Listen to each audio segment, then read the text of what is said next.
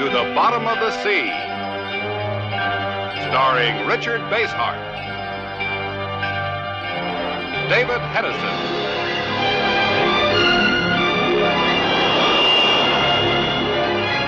Voyage to the Bottom of the Sea.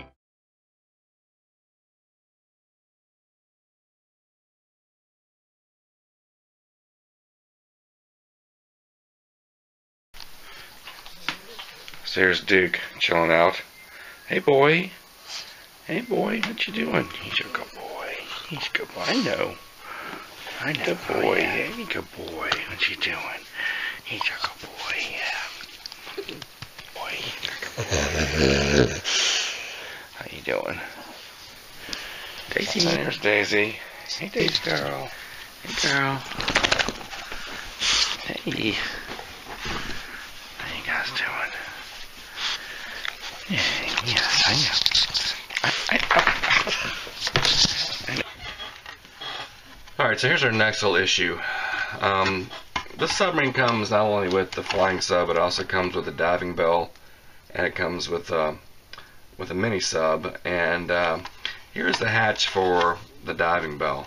And I'm already starting to work to cut this thing out, so because I want to be able to show this displayed open with a diving bell. Descending from the bottom of the Seaview. Now, here's the issue. On the inside here, there's a couple things. Number one is here is a locating pin for these whole halves to go together, and that's kind of the wrong place for what I want to do here, because I want to show this door open, and so this would be much better if it were over here or over here. So when they designed this, they didn't really consider that. You know, if they would have given it to a modeler and said, build this, and, you know, what are people likely to do, then I'm sure, you know, someone would have said something to them about that. The other thing is these ribs right here.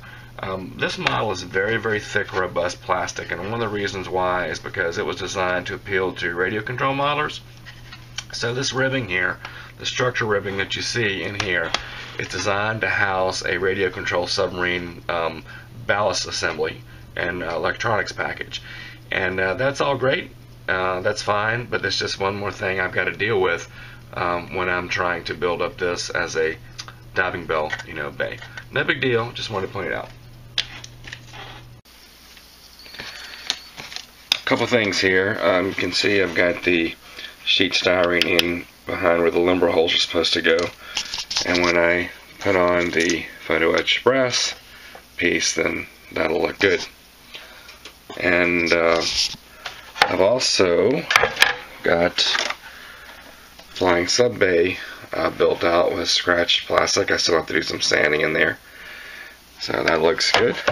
So all good there.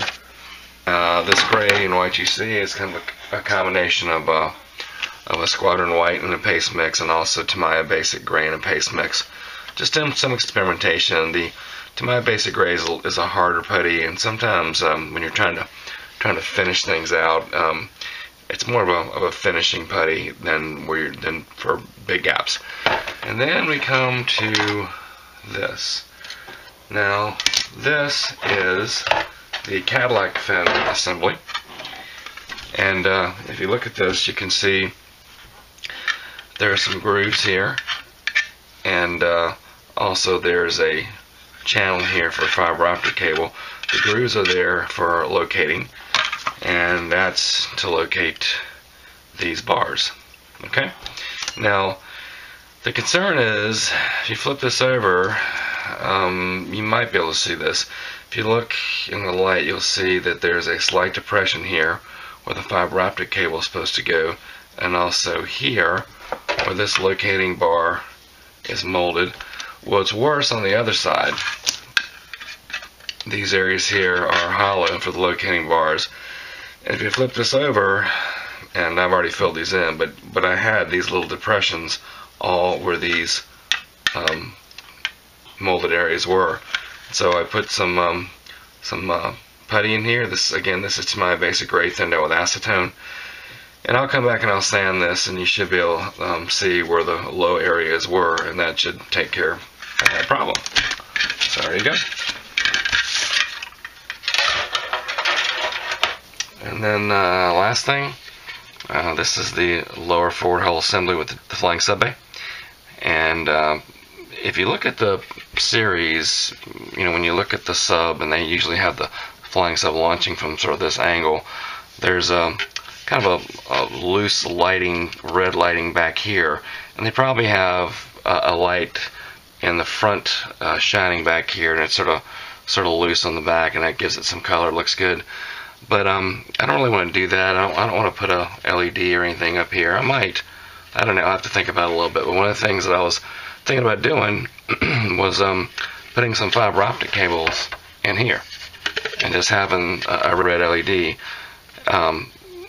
with these fiber optic cables come through here and sort of lighting up the entire bay sort of indirectly. So I don't know. I'll have to think about that a little bit more. We'll see. I might just make it simple and go with an LED up here and have it sort of shining back there, and that'll be fun too. Haven't made up my mind yet. We'll see.